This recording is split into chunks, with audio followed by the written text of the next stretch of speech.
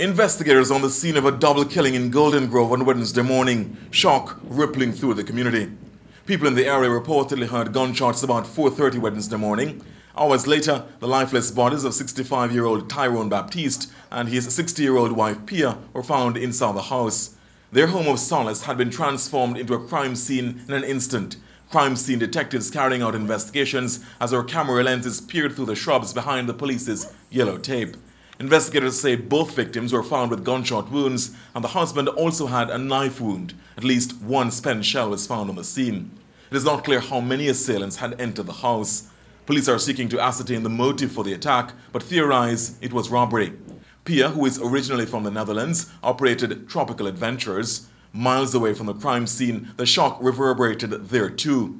On ABS's social media platforms, the news was greeted with reactions of shock and anguish.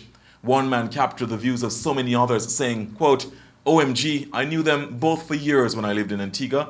Pia worked for me at Little Switzerland, and Tyrone I knew very well. How sad and heartbreaking," end quote. Others were lost for words as they sought to come to grips.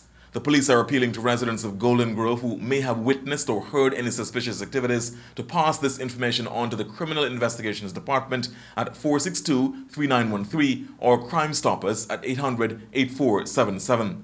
This is the second double killing within a year following an incident in Grace Farm in August last year.